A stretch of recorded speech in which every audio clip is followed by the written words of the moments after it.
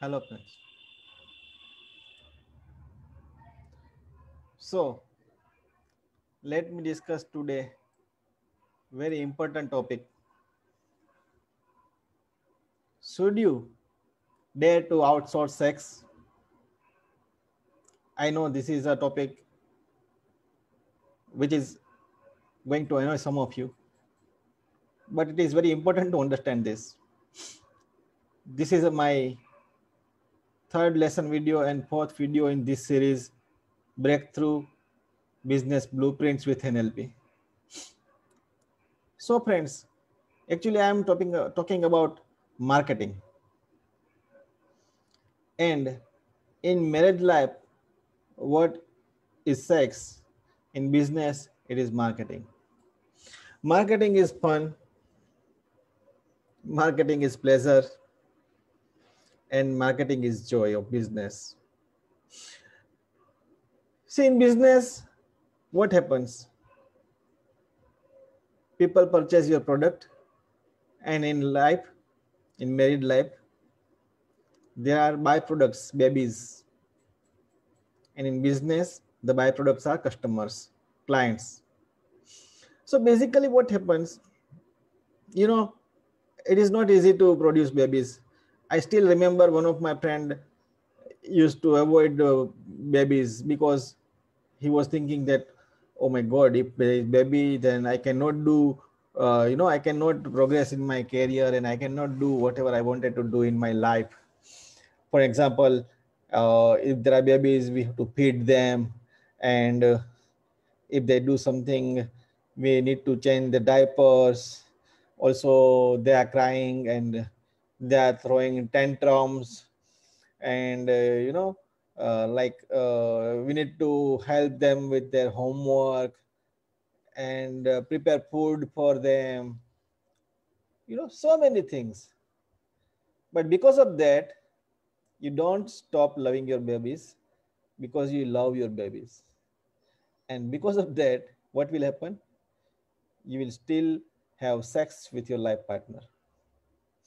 Same way in business, when you will sell products, people will ask for discounts, people will ask to give you a refund.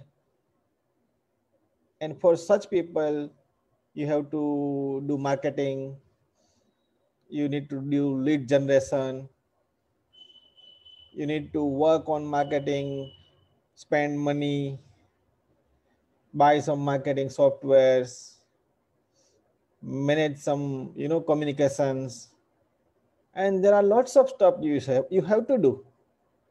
And I know that there is no other option. And for that, some people think that I will outsource my marketing and I'm not going to do the marketing. I will ask somebody else who will manage my marketing. But you should not do this. Why? Let me tell you one thing, friends. I am a NLP trainer. NLP stands for Neuro Linguistic Programming. And this is one of the best tool of mind power, very advanced mind power. By using this tool, you can have amazing results, right? And if you want to see, you can go to www.hiteshparmar.guru, and you will find so many testimonials, the miracles I produced with NLP. But what happens in NLP? There is a technique. It is not actually technique, but it is reality of our life. But let's say a technique called anchoring. Now, what is this anchoring? Anchoring is something, a trigger, right? So whenever an event occurs in the environment which will trigger a response from you, you will behave in a particular manner. So let me do one thing. I will explain you with some gestures, because right now this video is being seen in India, Pakistan, USA, UK, Sri Lanka, Australia. Yes. So what happens, everybody has different language, culture, understanding, style of working. But let me show you something.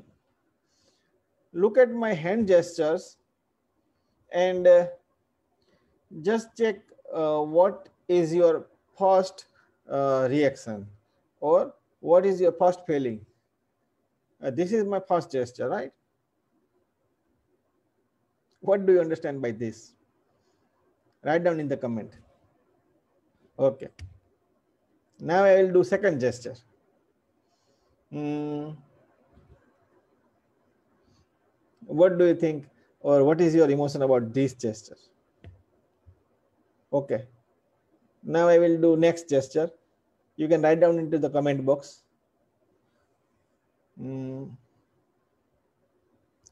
What do you think about this gesture? Okay, you can write down into the comment box. Okay, next gesture. What do you think about this gesture and this? So everybody has different meaning, but in a particular country or a particular culture, the meaning is same. And you can ask anyone around you, they will come up with same meaning. Even though I said nothing, I just did some gestures, and with that visual image of my doing that gesture, you got something. I communicated something and you understood something, because these gestures are anchors.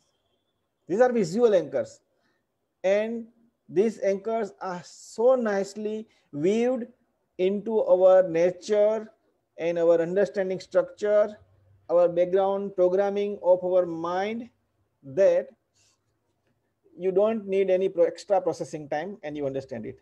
So now what will happen, I remember a story of Sunday uncle over here. What happened, that a person was very busy after his marriage because expenses were going up. So what he did was, he just accepted part-time job to meet the ends. So what happens, that now uh, Monday to Saturday he was busy doing 2 jobs a day, traveling from home to office, office to office, office to home. So whenever he arrives home, what happens, that his kids are sleeping, his wife gave him some food to for nurturing, and every day just this was the routine. But what happens, so whenever he came at Sunday, he is with his kids. So what happened, one day he had a officially holiday in his office, both offices, and he came back at home, and his both kids shouting, "Wow, Sunday uncle, Sunday uncle, Sunday uncle." So basically he was anchored into mind of his kids as Sunday uncle. So this is actually the fun part of it. But do remember, because what I want to explain to you is, you are the face in your business. You might be thinking that people are buying your products, people are buying your services, or people are buying any of your stuff. They are buying your book, or they are just uh, talk to you, but they are actually not buying anything. They are buying your face, because you are the face in your business. And see, basically what happens, a maid can manage a kid, but only mother who can nurture the kid.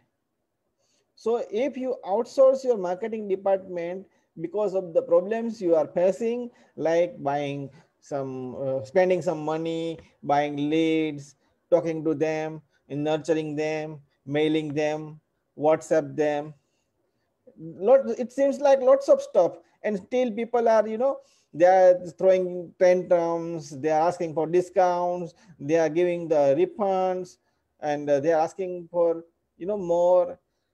Everything is there, I know, but your clients are your wealth, and you cannot outsource wealth generation to anybody else. Otherwise, remember the story of Sunday uncle. So what I was explaining over here is NLP anchoring gave us lots of insight, and this anchoring working really very well in our life. And when we are the face of our business, the way we dress, the way we talk, the way we discuss, the way we communicate, the way we nurture people, the way we discuss with them, the way we respond, the way we smile at them, everything is going to create a value into the mind of your customer, and from that point the customer will become a client. And you cannot outsource this marketing, because the marketing is the fun and joy of your business, and marketing is wealth of your business. So I hope that you liked this episode, and be in touch with me, and bye for now. See you soon into the next episode.